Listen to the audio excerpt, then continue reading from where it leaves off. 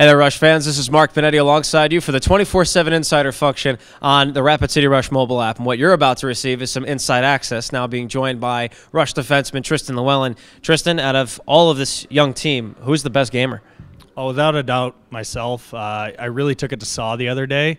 Had a nice, hard series, and at the end of the day, it just came down to grinding. And, we play on the bus, and every team I'm on, I just win. And I don't know what it is. Maybe it's Sawyer's on the other team or Branny, but I just can't be beat.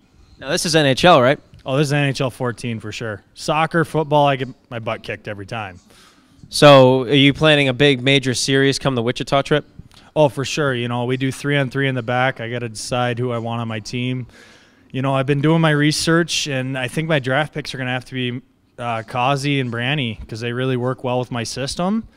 And I don't think there's a challenger out there that can take us. So how does a series normally go? Do you go best of 5, best of 7, certain rules?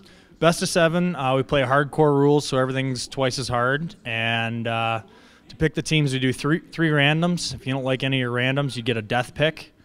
But usually you get one good team that you try to stick with. The last time you had a series with Saw, how did it go? Oh, it was an easy win. He had Chicago and I had Vancouver. Went up 3-1 in the series and let him in one, but took it away from him. That's all it came down to. He just couldn't handle it. So you're predicting dominance for next week's trip? I'm predicting another sweep. Oh, you've heard it from Tristin Llewellyn, folks. This is Mark Benetti alongside you for the 24/7 Insider function on the Rapid City Rush mobile app.